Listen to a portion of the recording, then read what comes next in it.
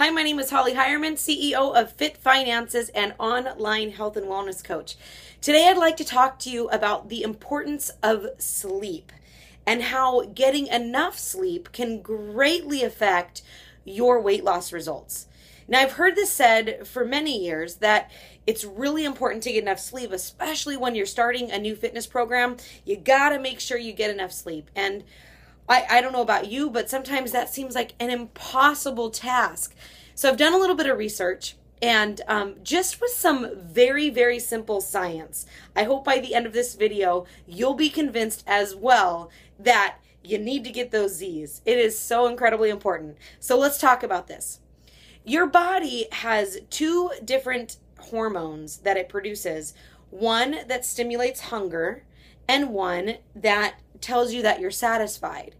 So the one that stimulates hunger is called ghrelin. And that is the hormone that basically tells your brain that you need to eat. And the hormone leptin is the one that tells your brain that you've had enough, that you're satisfied.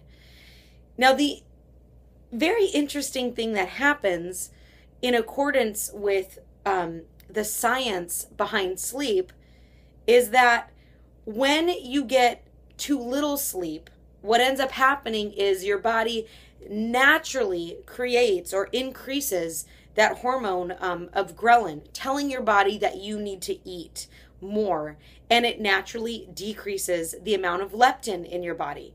So really, it's a hormonal thing.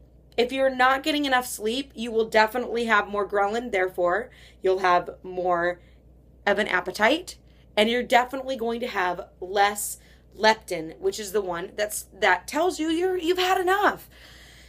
In fact, this is so critical that studies show that people who get 5 hours or less of sleep on an average per night are 50% more likely to be obese.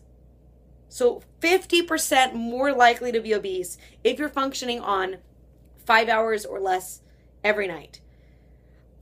That statistic just blew my mind and absolutely made me a believer. I used to be one of those people that could function on, definitely function on 4 hours of sleep on a regular basis. Every now and again, I might get 7 if I was lucky.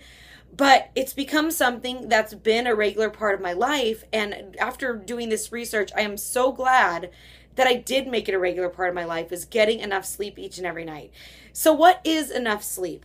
Well, studies show that the people who get 7 to 9 hours of sleep on average every night, and you might be one that needs a little bit less, or you might be one that needs a little bit more. But the people who get 7 to 9 hours of sleep each and every night actually are healthier individuals, and their hormones in those two areas are way more balanced. Now, if that's not enough to convince you, then let me tell you this last little piece is when you're tired, and you can probably relate to this, when you're tired, you naturally you crave things, you eat more. And this is because of those two hormones that are in your body. So think about those times when you're really tired, and what do you normally grab for? You grab for the sugary things, you grab for treats that are, really unhealthy for you. You're less likely to make really wise decisions when you are feeling run down and rugged.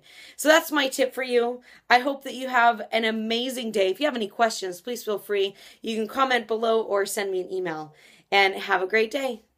Happy sleeping.